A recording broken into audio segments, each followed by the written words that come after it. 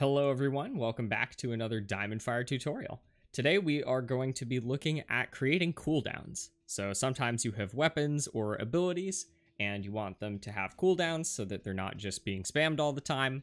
And we are going to learn how to do that today. Now there are many different methods for creating cooldowns in DiamondFire. I am going to show you two of them today. One of them is a method that uses items and uses Minecraft's cooldown system that is applied to ender pearls and chorus fruit, and I think maybe a few other things. And the other method is a variable-based solution using the timestamp values. So we are going to go ahead and get started. I just have started here with a join event and giving the player a stick when they join. Super simple, just so that we can get started with this. This stick is going to be a magic wand where you right click and it throws snowballs, but we do want it to have a cooldown. So we are going to do right click event. This is all normal so far. We are doing if player is holding the stick item, and we will place that in the chest like so. Now here's where the fun begins. We want to put another if player, and we are going to go to item conditions, and we're going to check if the item is not on cooldown.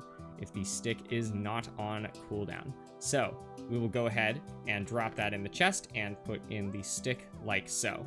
Now note, this applies to all sticks. So if I had a stick named Ice Wand and a stick named Fire Wand, all of them would have the same cooldown applied. That is just how Minecraft works. It's not item specific, it is item type specific. Now we're going to go ahead and do the player action.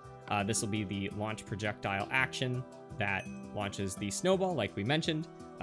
Another way of getting items that you may not have known about, in addition to the creative inventory, you can do /I get and any item, and you can get anything you want.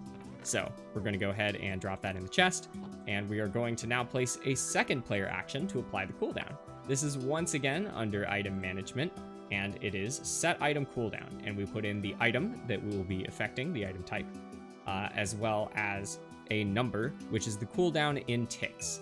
Now I'm going to place the stick for the item, and for the number, we want a number in seconds. So, or sorry, in ticks, and there are 20 ticks in a second. So I am going to go ahead and get a number, and I'm going to say 40. So the cooldown will be 2 seconds. I'll drop that in the chest like so, and that is all we have to do.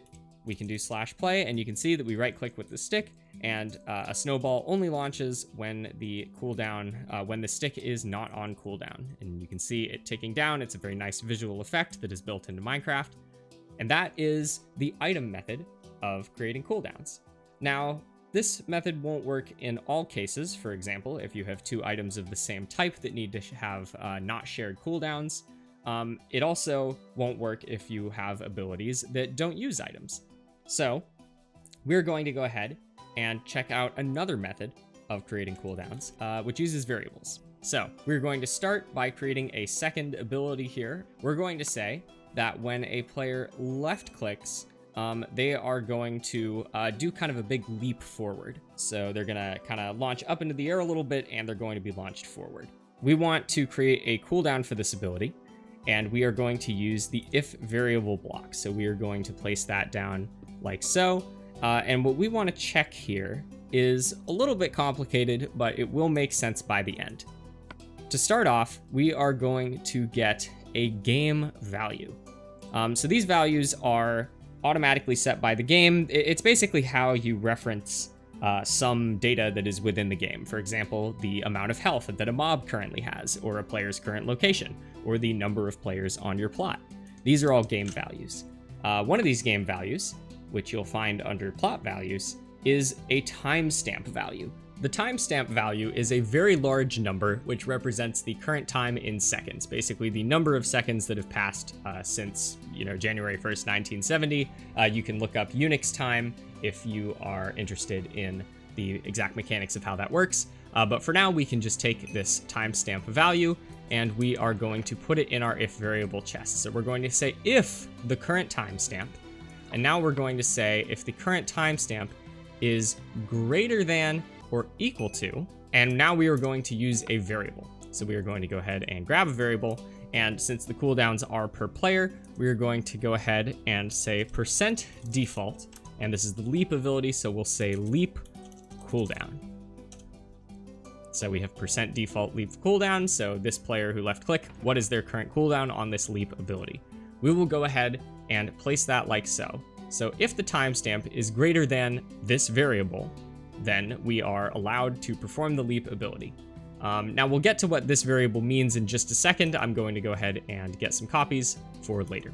So now that we've determined that we can use the ability, we are going to go ahead and put down a player action, and we'll do, let's see, launch up. So this will launch them up a little bit.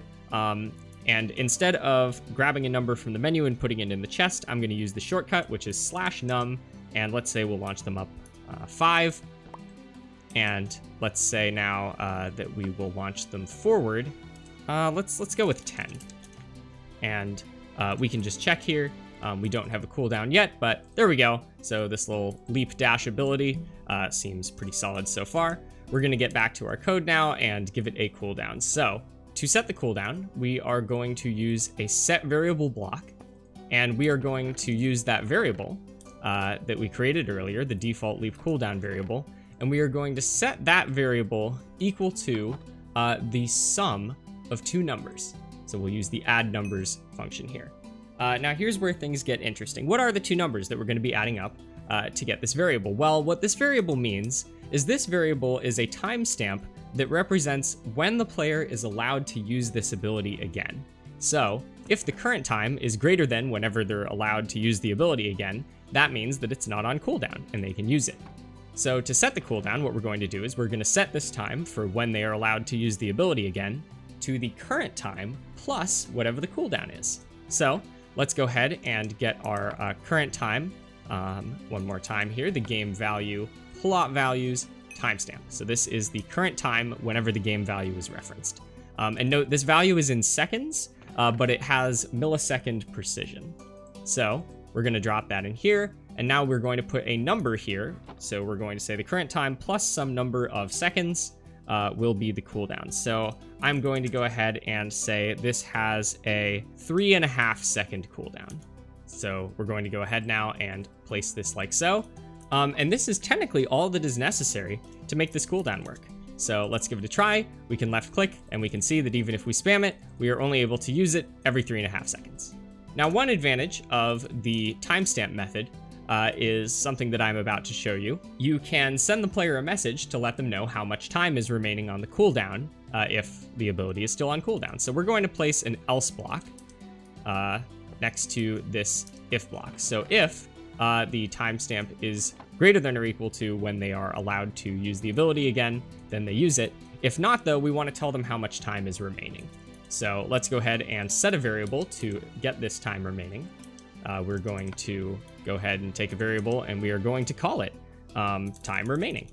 And this is going to be a local variable. So I'm going to sneak and then right click twice, and that will go to local. So we will place that here. And we're going to say the time remaining is equal to the current time, or rather the default cooldown when they are going to use the ability again, or when they're going to be able to, minus what the current time is. So basically the difference between these two things, that's how much time is left. So we're going to put this here like so, and this here like so. So it's default leap cooldown minus timestamp. We're going to go to numerical actions in the set variable categories, and we're going to say subtract numbers so that it is subtracting them and getting our time.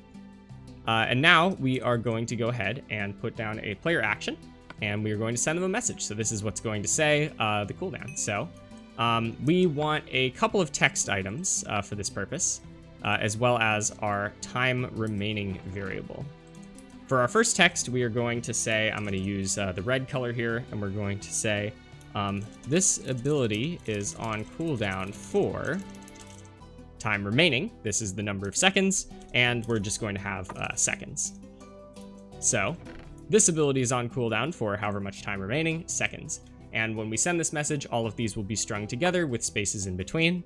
And if we play right now, we can see that if we try to use the ability before the cooldown's up, we get that message that the ability is on cooldown for however many seconds are left. One last thing that we can do just to make this look a little bit prettier, we're going to go ahead and round our time remaining variable to the nearest 0.1 seconds. So we're going to go ahead and take a set variable, and we will insert it between these two blocks by placing it on the stone, like so. And we are going to choose the round number action. And you can see that we are going to set the variable to some number that we're going to round. In this case, that'll be the time remaining variable, and a round multiple. So by default, that's 1, a whole number. We're going to use 0.1 to round it to the nearest tenth of a second to make this message a little bit prettier, a little bit more consistent. We're going to go ahead and get 2 copies of our time remaining variable and place them like so. And then we just need to place the number 0.1. And now, if we play the game, you can see that our ability for the leap is showing a cooldown message. And that is how you create cooldowns, a couple ways of creating cooldowns in DiamondFire. Thanks for watching.